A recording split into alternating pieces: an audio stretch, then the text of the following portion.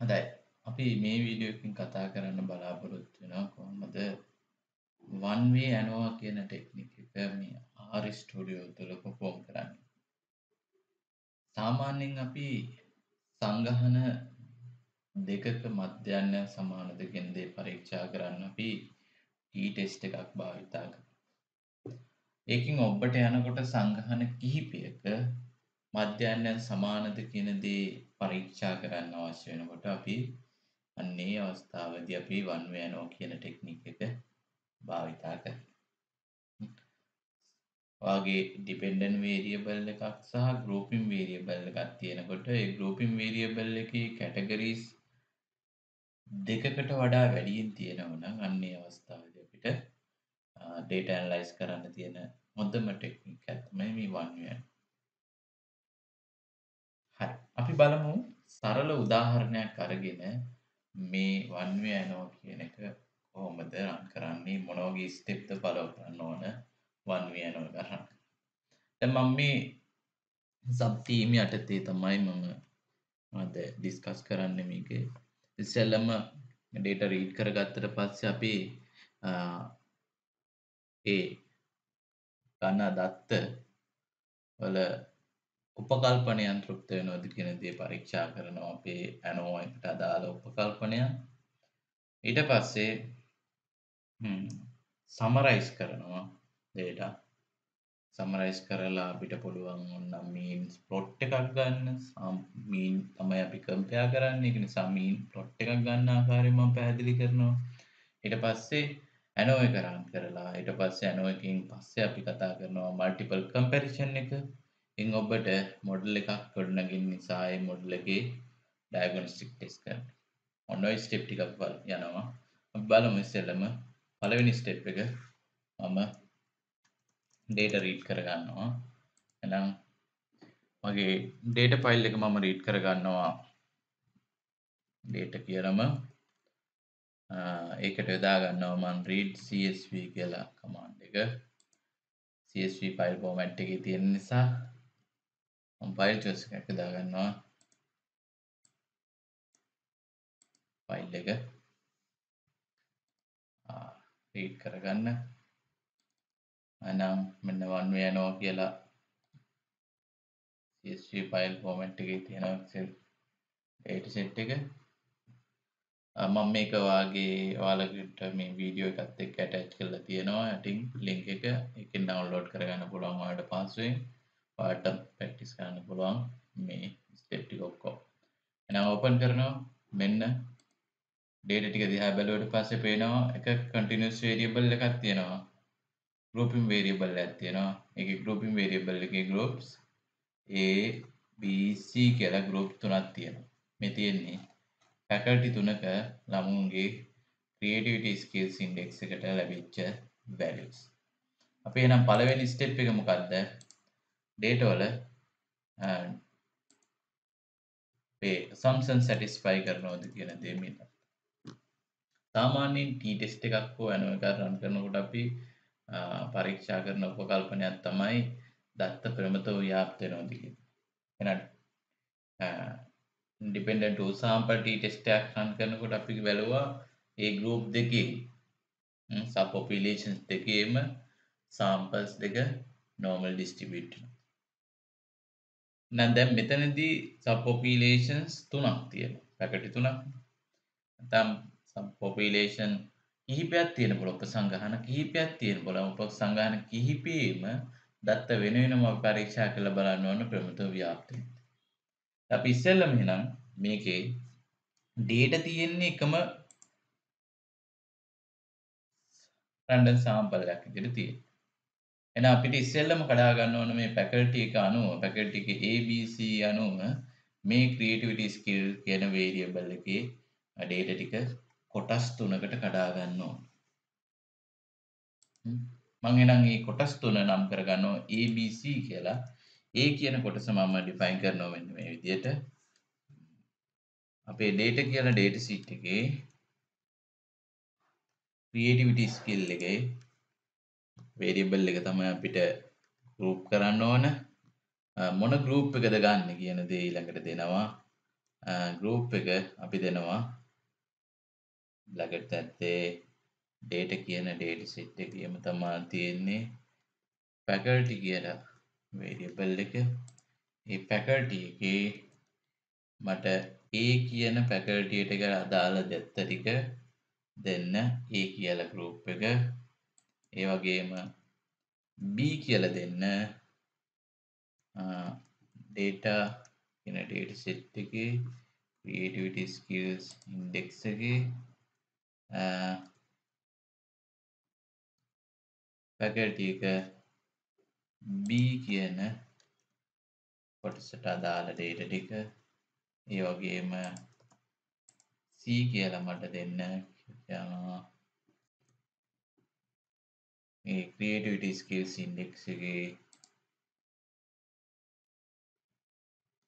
faculty C කියන අදාළ sample.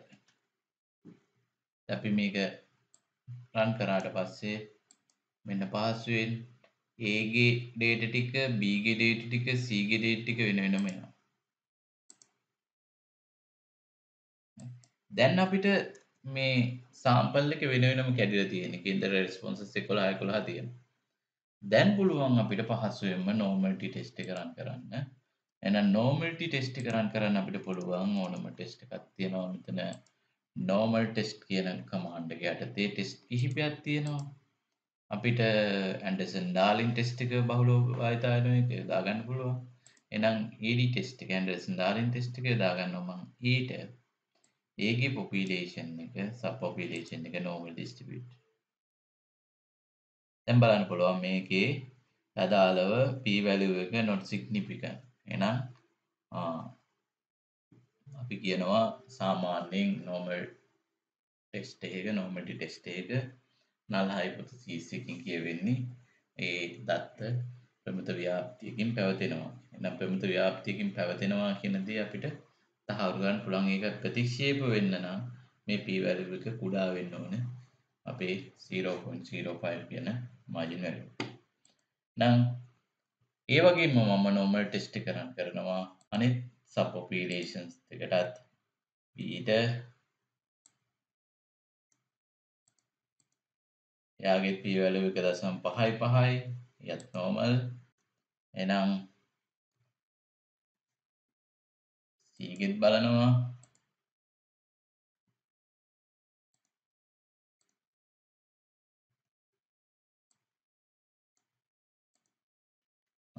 p values තුනම බලන්න පුළුවන් significant වෙන්නේ නැහැ. එහෙනම් අපිට කියන්න පුළුවන් මේ creativity skills index එක අදාළ distributions අර SAM faculty එකේම ප්‍රමුඛ ව්‍යාප්තියකින් පැවතෙනවා. එහෙනම් normality කියන assumption එක satisfy වෙනවා අපිට. ඊළඟට තව මොනවද assumptions? තව assumptions තියෙනවා. එකක් තමයි අපිට පුළුවන් data variances equal ද කියන දේ. දැන් උපසංගහන තුනේ මධ්‍යයන්යන් සසඳන්නේ අපි. ඒක නිසා මධ්‍යයන්යන් සසඳීමේදී අපි ප්‍රධාන වශයෙන් උපකල්පනය කරනවා ඒ උපසංගහන තුනේ විචලතාවන් ආසන්න වශයෙන් සමානයි. එහෙනම් අපි ඒ උපකල්පනීය වැරද්ද කියන දේ බලනවා. එහෙනම් homogeneity of variance assumption එක කොහොමද ටෙස්ට් කරන්න කියන දේ බලමු. ඒකට අපිට තියෙනවා මේකේ ස්ටැට් කියන පැකේජ් එක යටතේම Bartlett කියලා ටෙස්ට් එක. Bartlett ටෙස්ට් කියලා තියෙනවා. මේකේ තියෙනවා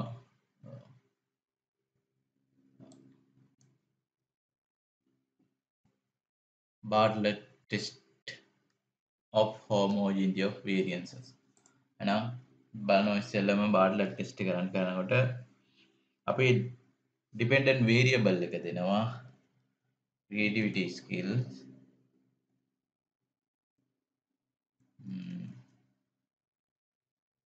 ඊට පස්සේ අපේ grouping variable එක දෙනවා distribution mark එකත් එක්ක faculty එක තමයි මගේ grouping variable එක.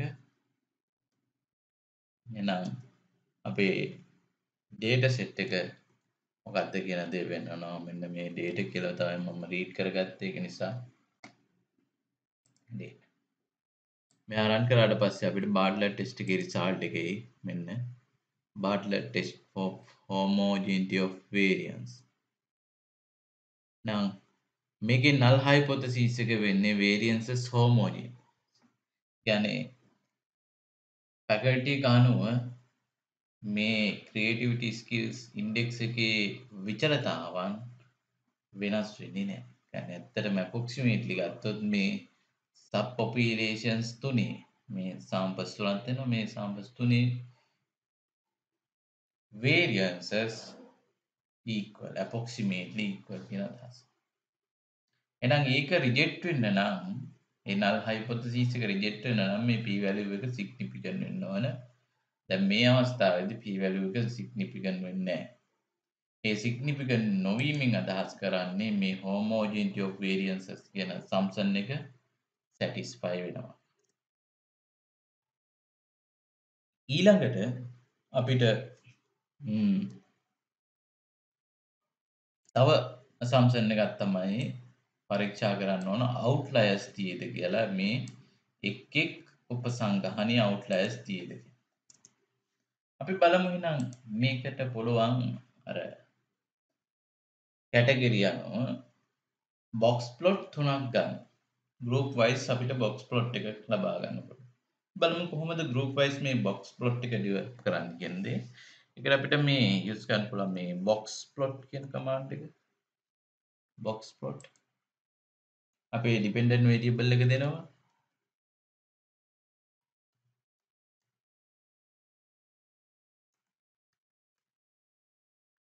distributions mark එක මොකක්ද categorical variable එක grouping variable එක ඊට පස්සේ දෙනවා අපේ data set එක මොකක්ද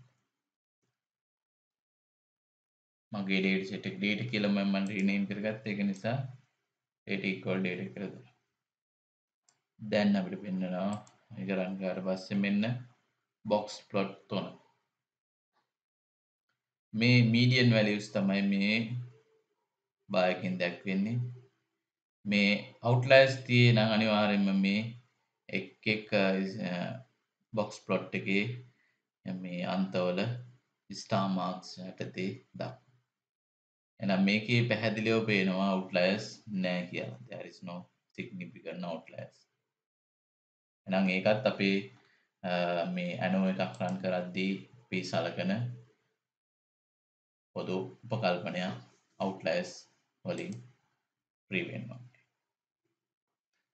ඊළඟට අපි මේක ඇනලයිස් කරන්න යන්න කලින් ANOVA එකට යන්නට කලින් පොඩි summary එකක් අරගන්න. group wise summaries calculate කරන්න අපිට මේ පහසු package එකක් තියෙනවා. මම මේ package එකට අදාළව libraries active කරගන්නවා.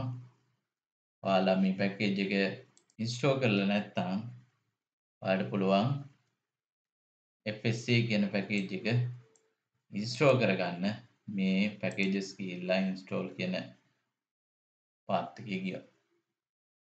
FSA install කරලා තියෙනම් අපිට මේ FSA කියන package එකට අදාළව libraries active කරගන්න පුළුවන්. මේ FSA කියන libraries active කරගත්තට පස්සේ අපිට බලමු summarize කියන command එක ඒක ඇතුලේ තියෙනවා. summarize කියලා ඒ command එක අපි use කරනවා මේ summaries calculate කරන්න. නම් summarize command summarize කරන්නේ මොන dependent variable එකද? ඒ dependent variable එක දෙනවා ඔයාලට පුළුවන් මේ variable එක ඕනනම් rename කරගන්න තිබුණා කලින් short name එකකට එහෙම උපක්‍රමයක් ගන්න පුළුවන්. නැත්නම් මේ අවස්ථා කිහිපයකදීම අපි මෙහෙම enter කරන නිසා distribution mark හදනවා අපේ grouping variable එක ඊට පස්සේ data set එක අපිට ඕනනම් මේකේ digits ගාන දෙන්න පුළුවන් digits 3කට වගේ ගන්න.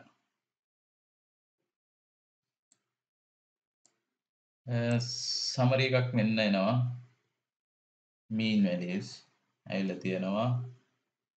ඒ grouping variable එකේ groups ටික දීලා තියෙනවා. ABC observations ගාන mean values ටික තියෙනවා standard deviation. නම් mean values මෙන්න තියෙනවා 23.6යි 26.6යි 23.1යි 7යි. දැන් කෙනෙක්ට පුළුවන් මේ sample means ටික plot එකකින් පෙන්නන්න. ඒකට පොඩ්ඩක් අපිට add කරන්න පුළුවන් confidence interval එක. එහෙනම් අපි කොහොමද මේ means plot එක සහ confidence interval mean එක සහ mean සහ confidence interval plot කරන්න කියන දේ මම ඊළඟට පොඩ්ඩක් අර data visualize කරන දැන් සාමාන්‍යයෙන් කෙනෙක්ට report එකකට data දානකොට නැත්නම් presentation එකට ඉදිරිපත් කරනකොට මේ summaries දෙනවට වඩා මේක visualize කරලා පෙන්වන්න තියෙන එක ඉතා attractive. ඒක නිසා බලමු කොහොමද මේක plot එකක් generate කරන්න කියන දේ. මම මේකට දා ගන්නවා පොඩි library කිසියම් packages කීපයක් active කර ගන්නවා. එකක් තමයි library එක active කර ගන්නවා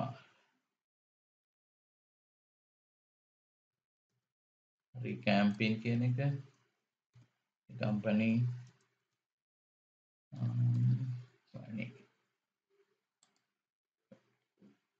ඊට පස්සේ මට plot එකක් develop කරන්න නිසා මම ggplot2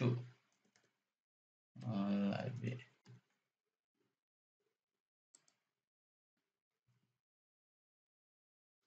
ggplot2 කියන දැන් ඔයාලා install කරගෙන නැත්නම් මේ libraries install කරගන්න පුළුවන්. මෙතනට ගිහිල්ලා පහසුවෙන්ම ඉස්සෙල්ලම මම confidence interval එක සහ confidence intervals ටිකයි mean values එකයි summary එකක් විදියට generate කරනවා. ඊට පස්සේ summary එක මම plot කරනවා. මම ඉස්සෙල්ලම මේ summary එක generate කරගන්නවා. sum කියලා මම short name එකක් use කරනවා. නැත්නම් කෙනෙක්ට පුළුවන් මේක වෙනත් නමක් දෙන්න ඕන නම මම sum කියලා define කරගන්නවා. group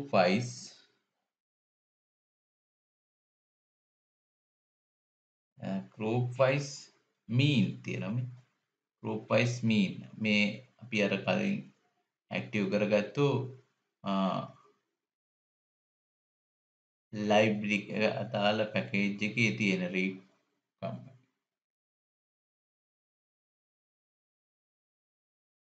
ඒකේ මම group wise mean ගන්නවා මොන variable එකේද dependent variable එක දෙනවා creativity skills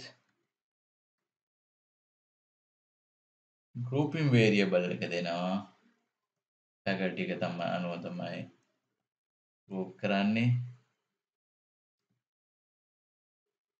ඊට පස්සේ data set එක link කරන මොකක්ද data set එක data equal data කියලා මගේ තියෙන්නේ. දැන් අපිට confidence intervals දැන් mean එකට දාලා confidence interval එක අපිට add කරන්න පුළුවන් confidence මෙතන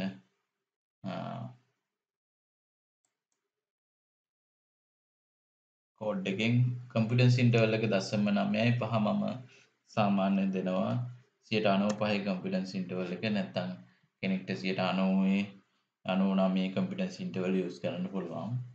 ඒ වගේම digits ගාන අපිට වෙනස් කරන්න පුළුවන්. ඒකෙත් දෙනවා digits මම සාමාන්‍යයෙන් 3ක් use කරනවා. ඊට පස්සේ අපි confidence interval එක මොන type එකද? traditional confidence interval එකක්ද නැත්නම් bootstrap method එකකින් ගන්න percentiles confidence interval එක.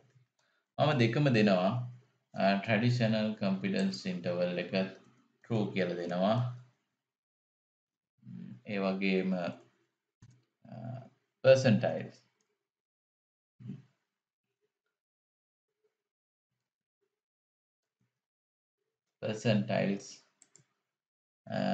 නැත්නම් මේ bootstrapping method එකකින් confidence intervals ලබා ගන්න ආකාරය තමයි මේ තියෙන්නේ. ඒකත් මම true කරනවා. ඊට පස්සේ මේක run කරාට පස්සේ අපිට අනිවාර්යෙන් sum කියලා summaries එකක් generate වෙනවා. මේ sum කියලා එකක් generate වෙලා තියෙනවා.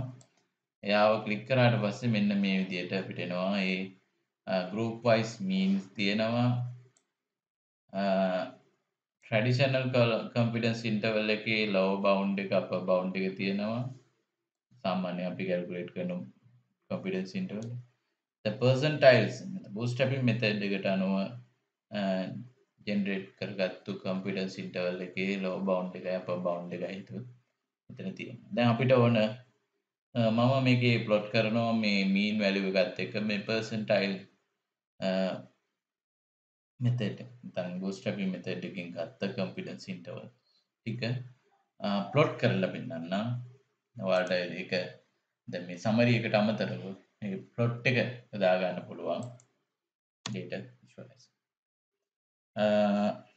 එහෙනම් අපි plot එකක් develop කරනකොට සාමාන්‍ය අපි use කරනවා මේ ggplot කියන command එක. දැන් ඒකට තමයි අපි අර live ts active කරගත්තේ. ggplot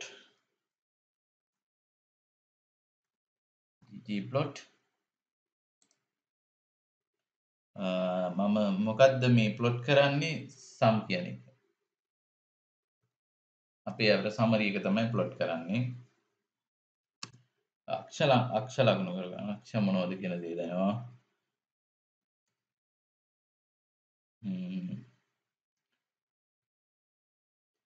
x අක්ෂය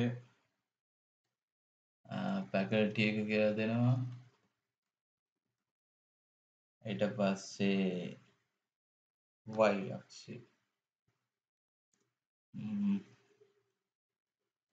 y අක්ෂය mean එක.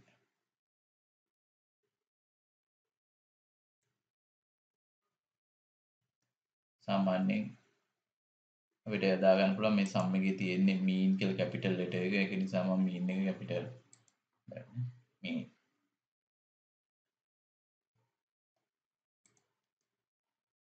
ඊට අමතරව දැන් මම අර confidence interval එකත් set කරනවා. මේක add කරනවා.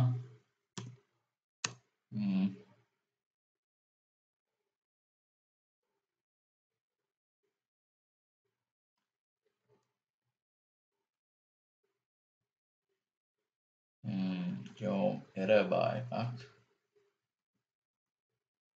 bar එකක් generate කරගන්නවා. ඒකේ අක්ෂර ලකුණු කරගන්නවා.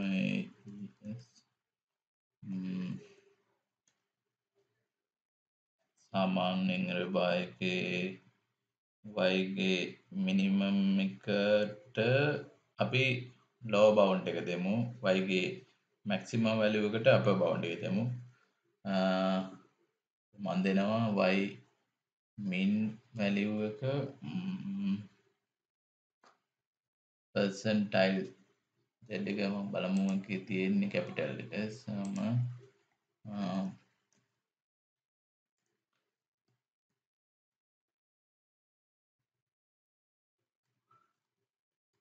percentile lower එක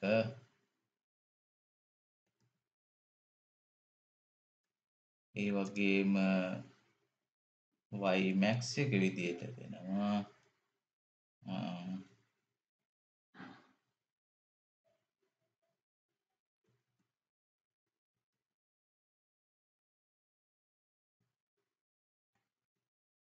upper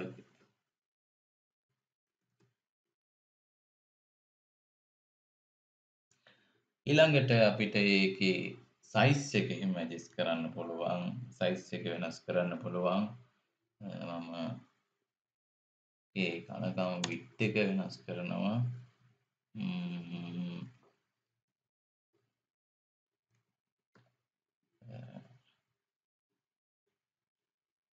සාමාන්‍යයෙන් විත් එක අපිට ඇඩ්ජස්ට් කරන්න පුළුවන්. මිඩල්සම එක දානවා. අපි දාලා බලමු. ඊට පස්සේ ඒක එඩිට් කරගන්න පුළුවන්. සයිස් එක මම දෙනවා 0.5 කියන එක. එතන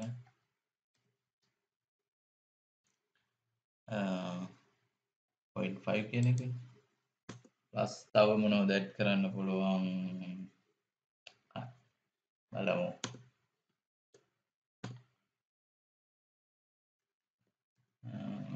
point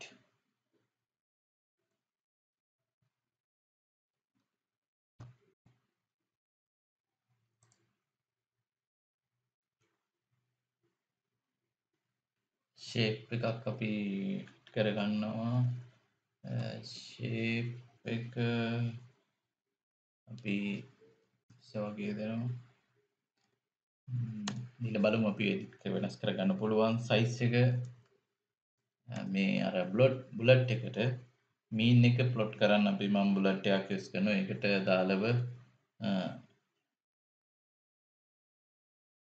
අවශ්‍ය දේවල් තමයි මේ මම දාගෙන සයිස් එක 4 වගේ ගන්නවා. අපිට ඕන තව කලර් එක දෙන්න පුළුවන්. ඒක මීන් එක අපිට ප්ලොට් කරන්න කලර් එක රෙඩ් කියලා. රෙඩ් කියලා දෙනවා. දැන් අපිට අර එරර් බාර් එක අදාළව කොන්ෆිඩන්ස් ඉන්ටර්වල් එකට අදාළ බාර් එකට ඒකට කලර් එකක් දෙන්න පුළුවන්. කලර් එක මම දෙනවා බ්ලූ කියලා.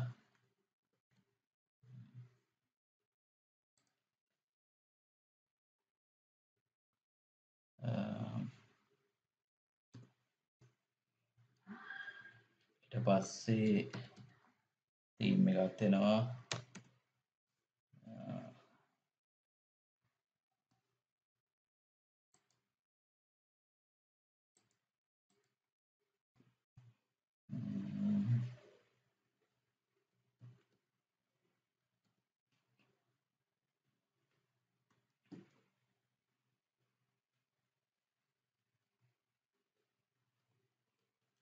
ටයිටල් එකක් දෙනවා.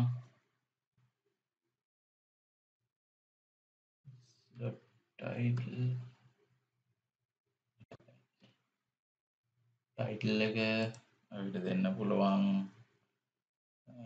ටයිටල් එක එලිමන්ට් ටෙක්ස්ට් එකක් විදියට ටෙක්ස්ට් එකක් විදියට දෙනවා. බෝල්ට් කරන්න බලමු. ඒස්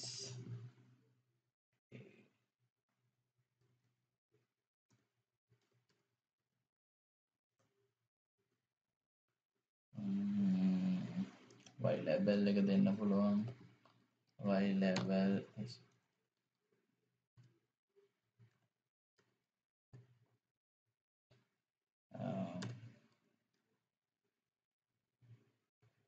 නම දෙනවා mean and confidence intervals. mean and confidence interval my short name is confidence interval of creativity skill.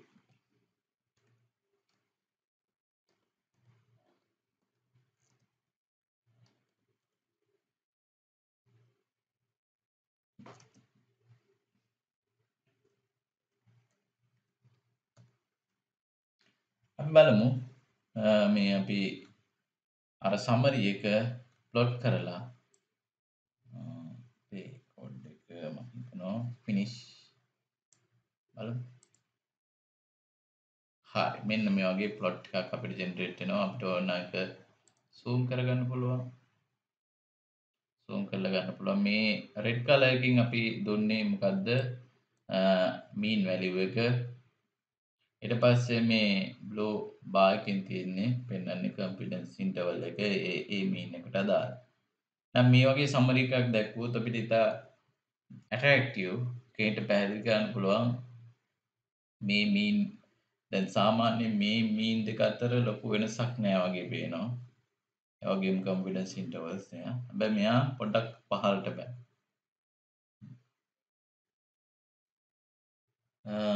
හොඳයි අපිට ඒ වගේ ඕනනම් මේ වගේ colors sizes වෙනස් කරන්න පුළුවන්.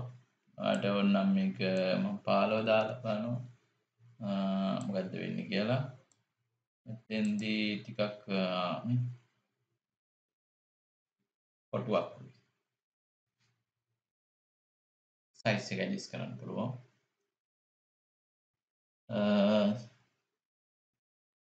colors වෙනස් කරගන්න පුළුවන්. ඒ ඕන මේ දෙයක් කරන්න පුළුවන්. මම මේක මේ විදිහට තියෙනවා. දැන් අපිට මේ graph එක copy කරගන්න පුළුවන් ඕනම report එකට. මේක ගියා save as image කියලා දෙන්න පුළුවන්. copy to clipboard යන්න පුළුවන්. නැත්නම් PDF එකක් විදිහට save කරගන්න පුළුවන්. ඒක ගන්න පුළුවන්. දැන් මම ඔය කලේ mean සාමාන්‍යයෙන් variables explain කරන්න. අර summaries ගත්තා. ඒ summaries වලට අදාළව මේ visualization එක ගත්තා. දැන් අපි යනවා මේ mean values තියා බැලුවට පස්සේ ටිකක් වෙනසක් තියෙයි වගේ පේනවා. අපි බලනවා ඇත්තටම මේක statistically significant difference එකක්ද මේ mean values අතර තියෙන්නේ කියන දේ. ඒකට මම ANOVA එකක් define කරනවා. කොහොමද ANOVA එක define කරන්නේ? මෙතෙන්දිත් අපි මේ model එකක් තමයි develop කරන්නේ. linear model එකක් වගේ. මම මේක define කරනවා ඔයාලට ඕන name එකක් දෙන්න පුළුවන්. මම model කියලා දෙනවා. ඒක ඕනම නමක් ගන්න පුළුවන්. මෙන්න command එක lm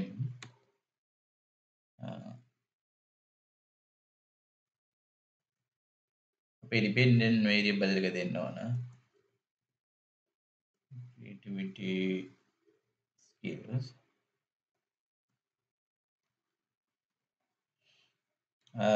distribution mark එක අපේ grouping variable එක දෙනවා. faculty මොන data set එකද කියලා දෙනවා. data මගේ data set එක data කියලාමයි rename කරලා තියෙන්නේ. දැන්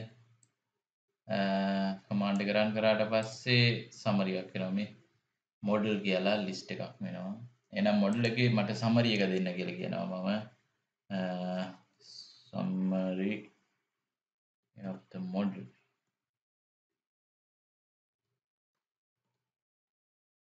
මෙතන model එකේ දැන් අර summary එක ඔන්න එනවා.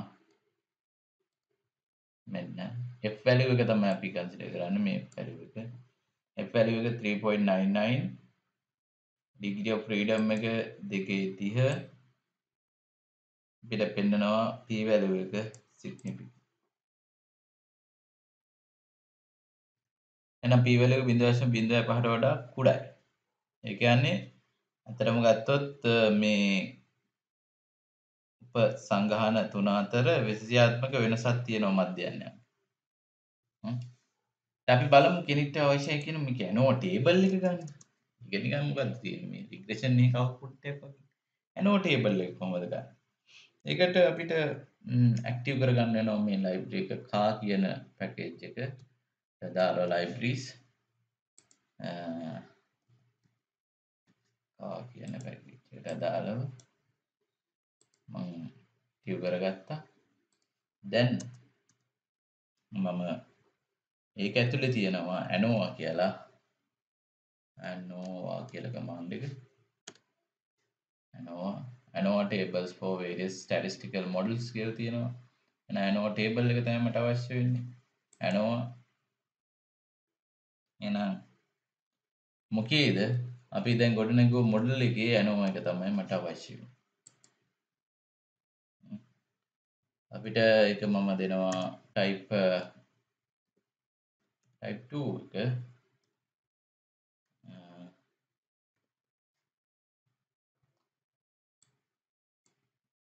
run කරාට පස්සේ මෙන්න අපිට ඇනෝ ටේබල් එක එනවා.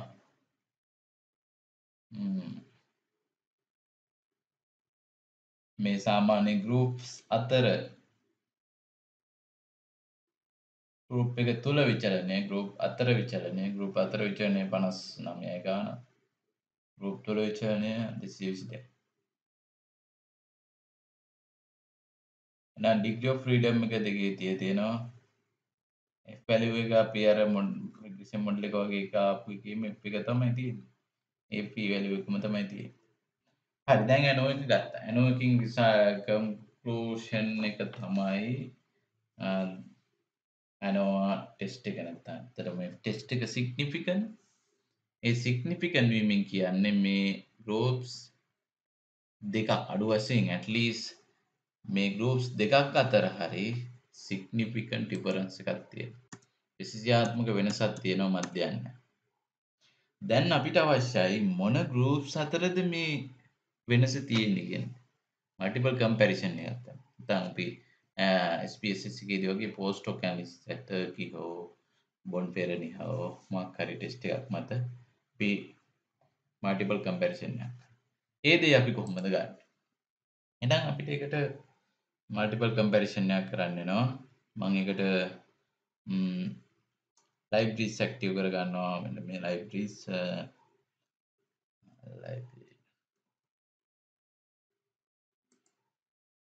lsmean කියලා least square mean කියන පැකේජ් එකත් ඒ වගේම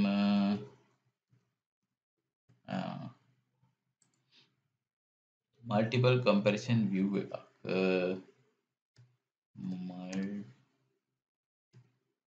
comparison view ඒ පැකේජස් දෙකේ ලයිබ්‍රරීස් ඇක්ටිව් කර ගන්නවා. ඒ පැකේජස් ඉන්ස්ටෝල් කරගෙන නැත්නම් ඔයාලට පුළුවන් ඉන්ස්ටෝල් කරගන්න ඉස්සෙල්ලම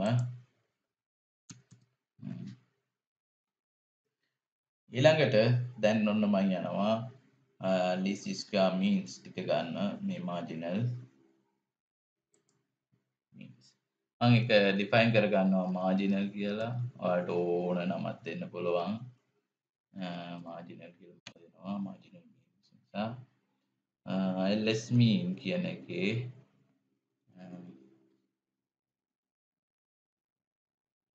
lsmean මොඩල් එකේ මට දෙන්න marginal means group wise ඉල්ලනවා මොන variable එක මතද අපිට grouping variable එක දෙනවා faculty.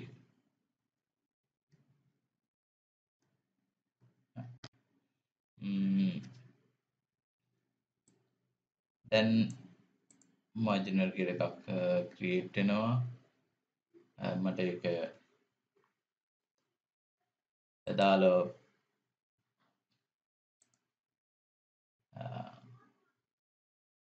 p values එක summarization එකක් ගන්න ඕන. summary එකක් මම මේකට ගන්නවා p pairs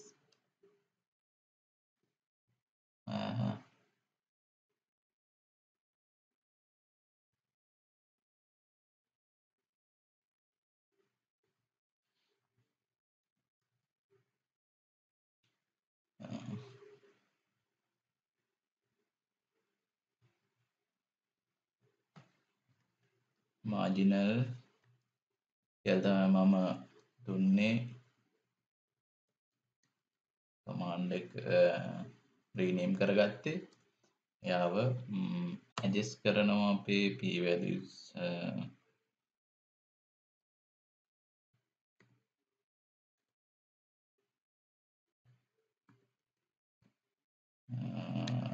turkey test එක මත සාමාන්‍ය අපි turkey එක තමයි use කරේ SPSS වලදී Minitab වලදී one-way ANOVA එකේදී post hoc analysis එකට මම ඒකම යොදා ගන්නවා මෙතෙන්ට. දැන් මල්ලෝ මේක රන් කරාට පස්සේ අපිට මේ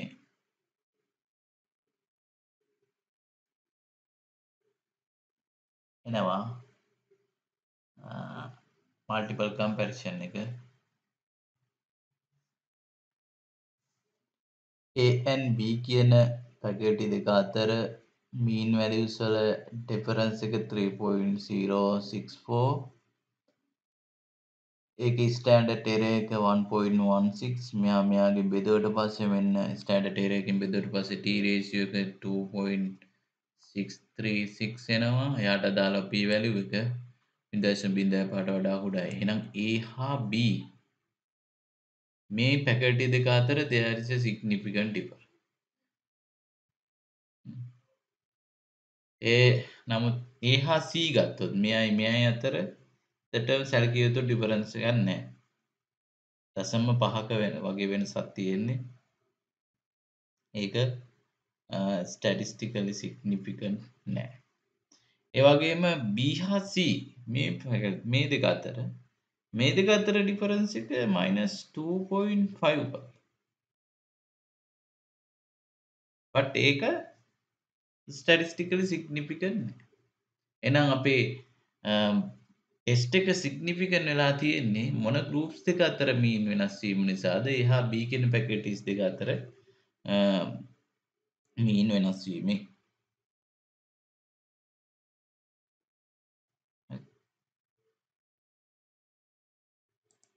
හොඳයි. දැන් ඊළඟට දැන් අපිට බලන්න පුළුවන් දැන් අපි ඉස්සෙල්ලා MANOVA එකකින් බැලුවා මොන group මේ ඇත්තටම groups වල මධ්‍යයන්ය සමානද කියන දේ. දැන් සමාන නැහැ කියලා අපිට conclusion එක ආවා. ඊට පස්සේ බැලුවා මොන groups අතරද වෙනසක් තියෙන්නේ කියලා දේ multiple comparison එකේ. ඒක බැලුවා. මෙන්න ඒකේ result එක ඔයාලට copy කරගන්න පුළුවන් report එකකට. ඒ වගේම දැන් අපි බලනවා අපි ගොඩනගපු model එකක් නේ තියෙන්නේ. මේ ANOVA model එකේ residues ඕන model එකක residuals generate. මේ residuals වලට අදාළ assumptions satisfy වෙනවද කියන්නේ. එහෙනම් residuals වලට අදාළ assumptions තියෙනවා normality assumption එක, randomness එක, homogeneity of variance. අපි බලමු ඒ ටෙස්ට් එක කරන්න. ඒකට මම තව library එකක් active කරගන්නවා මේ lmtest කියන එක.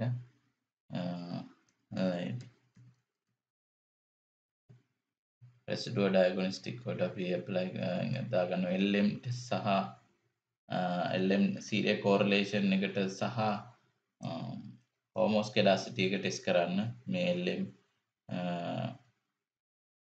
test කියන පැකේජ් එක lmtest ඒ libraries active කරලා තියාගන්නවා. ඉස්සෙල්ලම අපිට පුළුවන් residuals අපි rename කරගන්න. මම x කියලා residuals නැත්නම් u කියලා මම define කරගන්නවා. u equal residual මොකේද අපේ model එකේ. ඔයාලා මේ model එකට දීපු නම බාහිර. එහෙනම් මේ u කියන එකක් අපිට මෙන්න එනවා residuals ටික එන්න.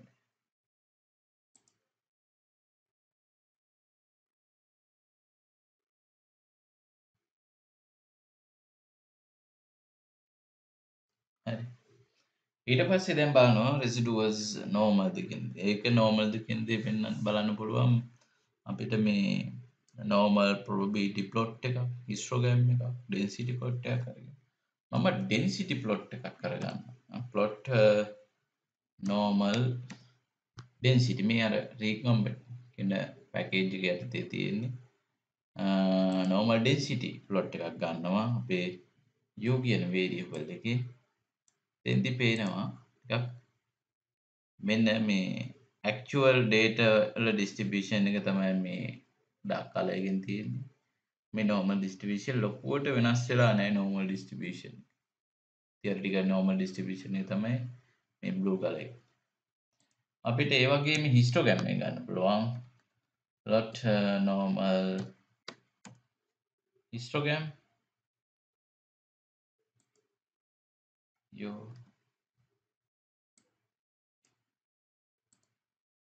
මේ වගේ histogram. ඒ වගේම තව තිබුණා plot normal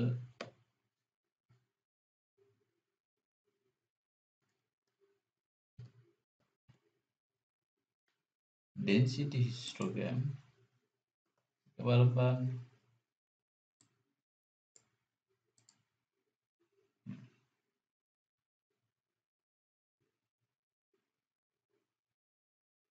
අර අපිට density function එක මේකේ අතන්දී මෙයා දෙන්නේ normal theoretical normal distribution එක මේ අපේ density මේ histogram එක මේ histogram එක දිහා බලලා බලන්න පුළුවන් පොඩ්ඩක් ඒ normal density function එකත් එක්ක ගොඩාක් deviate වෙනවා. හරි ඊළඟට අපිට පුළුවන් මේ normality test එක කරන්න පුළුවන්. ඉතින් පහසුවෙන් මේක visualization එක. normal test කියන command එක apply කරනවා මම ADtest එක කරනවා uට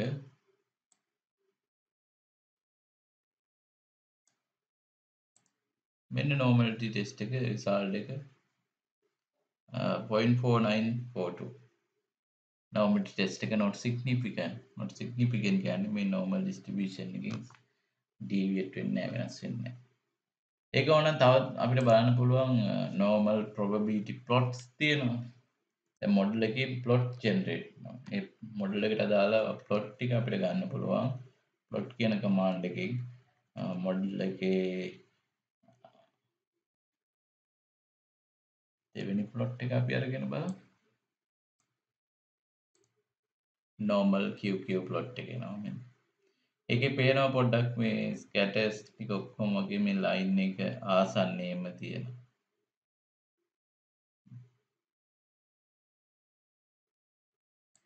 ඒ වගේම දැන් අපිට residual diagnostic යටතේ අපිට අවශ්‍යයි residuals වල randomness එක ටෙස්ට් කරන්න. randomness එක ටෙස්ට් කරන්න අපිට පුළුවන් bptest එක යොදා ගන්න අර lmtest යටතේ තියෙන bptest එක bptest එකේ තියෙනවා bptest එකෙන් අපි කියන්නේ homoscedasticity residuals වල variance එක constant කියන දේ ටෙස්ට් කරන්න අපිට පුළුවන් bptest bgtest එක තමයි අපි linearity serial correlation එක ටෙස්ට් කරන්නේ bptest එක අපේ මොඩල් එකේ ගන්නවා ඒකෙන් එනවා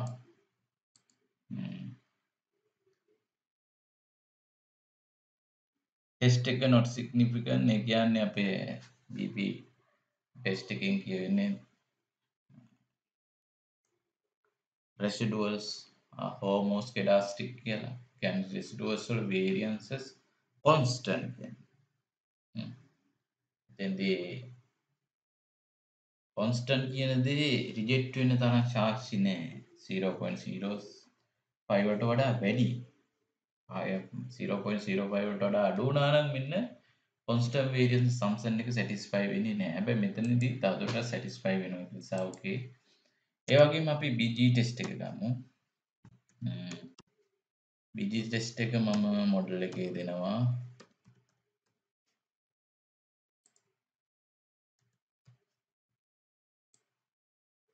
මෙන්න කියනවා BG test එක LM test එක මේ serial correlation first order serial correlation test එක. එහෙනම් මේක not significant එකත් not significant කියන්නේ serial correlation නැහැ residuals වල ඒ කියන්නේ residuals random residuals අතර serial correlation එකක් නැහැ.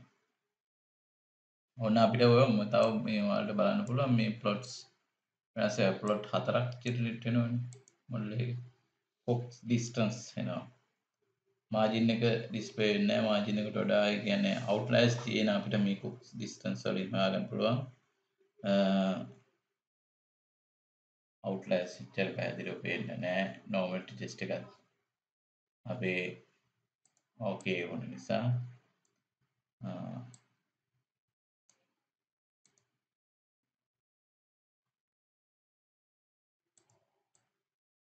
ඒ විදිහට අපිට පුළුවන් පහසුවෙන්ම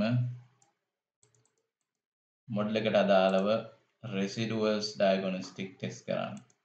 එහෙනම් ඔන්න ඔය ස්ටෙප් අපි අනිවාර්යෙන් අනුගමනය කරන්න ඕනේ මේ one way ANOVA කරන්න. අපිට පුළුවන් ඉස්සෙල්ලාම assumptions check කරන්න, normality එක, homogeneity of variances, ඒ වගේම outliers theory කියන දේ. ඊට පස්සේ අපි බලනවා summaries calculate කරා.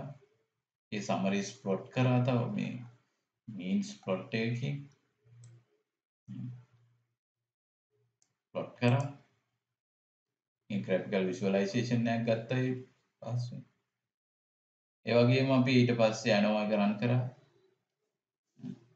ANOVA එක define කරලා අපි ANOVA එකේ ඉස්සෙල්ලා model එකේ බැලුවා ANOVA test එක ANOVA table එකට අදාළ F value significant ද කියලා. ඒ significant වීමෙන් කිව්වා group අතර විෂයාත්මක වෙනසක් තියෙනවා කියලා. ඊට පස්සේ අපි multiple comparison එකක් කරා මොන groups අතරද significant වෙනසක් තියෙන්නේ කියන දේ. difference එකක් තියෙන්නේ. ඊළඟට residuals model එකක් generate නිසා model එකේ residual diagnostic test කරා. එහෙනම් ඔය step ටික අනිවාර්යයෙන්ම ඔයාලා follow කරන්න ඕනේ. ඕනම data analysis එකදී one way ANOVA එකක් apply කරන්න. එහෙනම් කට්ටියටම thank you වීඩියෝ එක නරඹුවට. ඔයාලා තවමත් මගේ channel එක subscribe කරලා නැත්නම් subscribe කරන්න. වීඩියෝ එක හොඳයි නම් ඔයාලා දෙයක් ලබා ගත්තා නම් like එකක් comment එකක් දාන්න. ඒ වගේම යාළුවන් අතර share කරගන්න. මේකේට අදාළ data set එක මම attach කරලා තියෙනවා. data set එක download කරගෙන මේ ටික practice කරන්න. ඒ තුලින් මම සාධක වෙනවාට මේ practice එක තුලින් මේ R කියන software එක තමන්ගේ ජීවිතේට පුරු කරගන්න පුළුවන් ඕනම දෙයක්. ඔයාලා එදිනෙදා කරන හැම දෙයක්ම මේකෙන් කරගන්න පුළුවන්. එහෙනම් කට්ටියටම thank you. අපි අලුත් වීඩියෝ එකකින් හම්බ වෙමු අලුත් දවසක.